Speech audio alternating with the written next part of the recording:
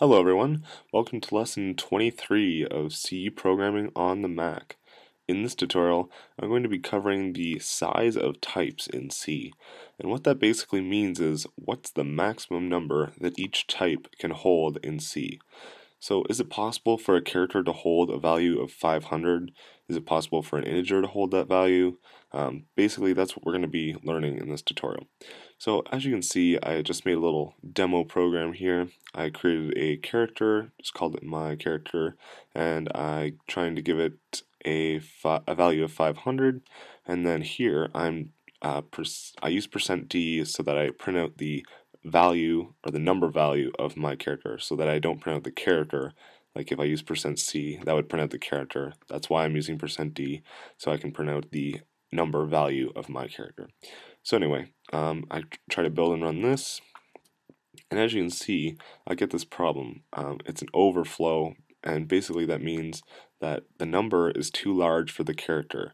The character can't actually hold a value of 500, and we're going to learn exactly what a character can hold right now. So I made another amazing picture, and I'm sure you guys are sick of these pictures by now. But anyway, deal with it. This is don't get too overwhelmed by what you see here. Basically on the side, we just have bytes, which you guys probably all have heard of: gigabytes, megabytes, kilobytes, and bytes is just one step lower, I believe, on the scale of bytes. And so all we're really going to focus on is this first byte here. All you have to really worry about right now are the bits.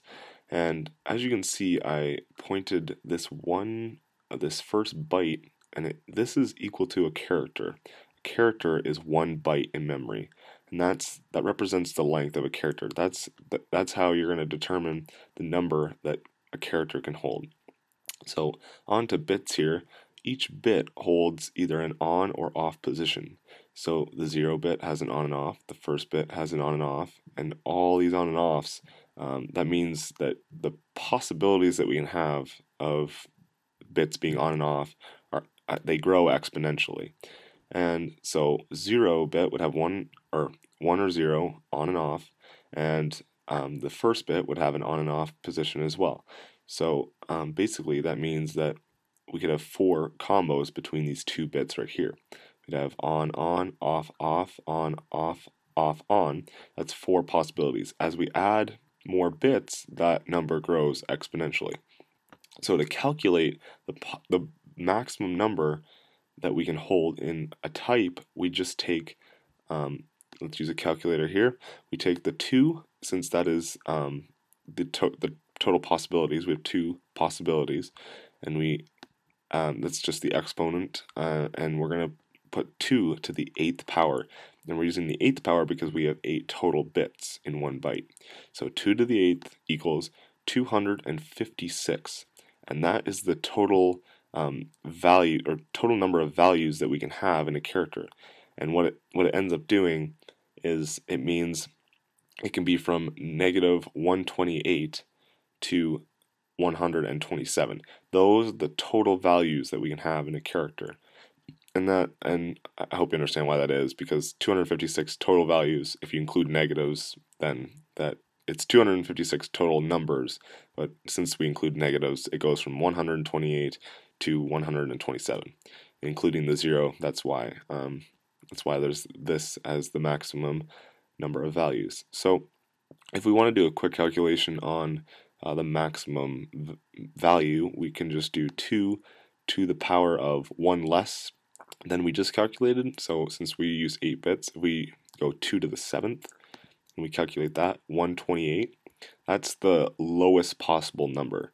So a -128 would be your negative number, and then your positive number would be 127.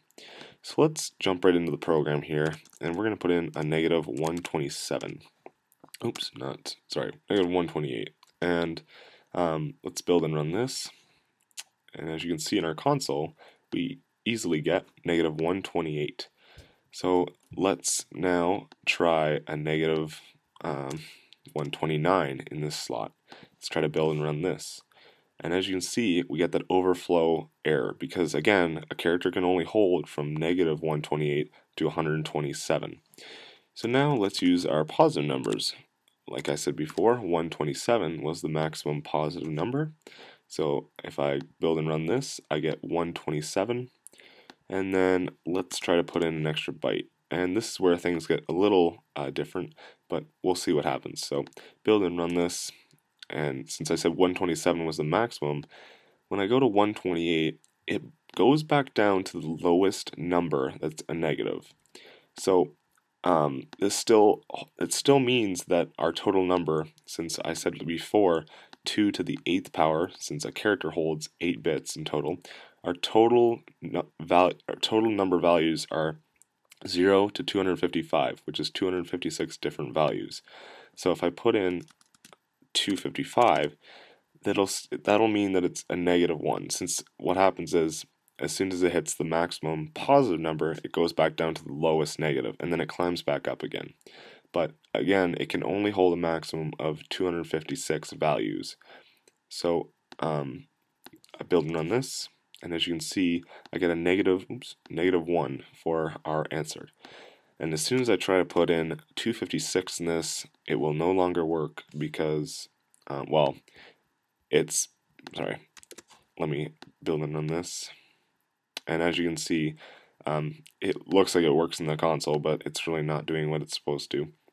And as you can see, we get an overflow error when we try to build and run this. So that's my example of basically how you find the size of any type. Now, a character only holds 1 byte, but what if we wanted to calculate the size of an integer? Now, I'm just going to tell you now that an integer has a size of 4 bytes. It has 4 bytes of memory. That's what an integer holds.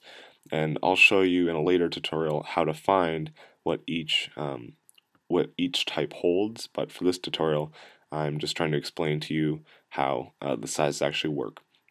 So if a character has 4 bytes, that means it's 8 times 4. So 8 times 4 is 32, and that means we'd take 2 to the power of 32, and that will give us this value of, that's 4 million or 4 billion or something. I don't know, it's a big number. 4 billion, yeah, it's 4, yeah, just read that number.